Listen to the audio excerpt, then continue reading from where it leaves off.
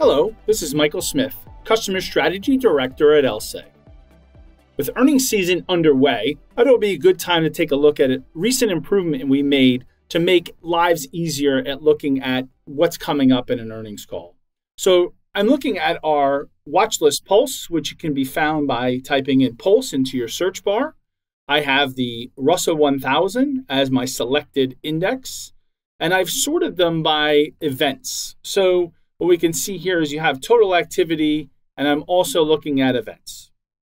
And the reason I'm looking at events is if I expand First Horizon Corp, I can see that they have an earnings call coming up tomorrow. And what we've done here is made it a little bit easier to get a lot of information in one spot. So if you scroll over here, you can see our event tear sheet. So once I open this up, you can see it's a really good basic information summary. So we have the event date and time. You can add it to your calendar if you haven't done so already, what fiscal period it is. You get the live and the replay dial-in information. You get history and current information for both EPS and revenue.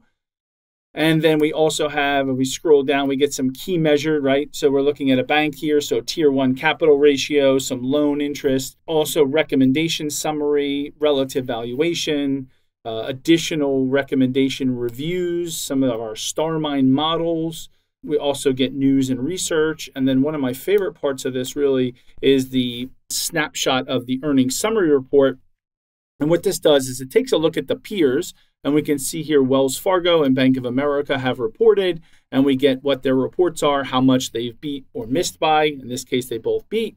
And we look at the yet to report companies as well and when they report. So we have a few banks reporting tomorrow in this instance. So very good place to go in and get a summary of what's going on in a name you're reporting, whether you're a trader or a portfolio manager or an analyst, just a good way to be prepared for a call.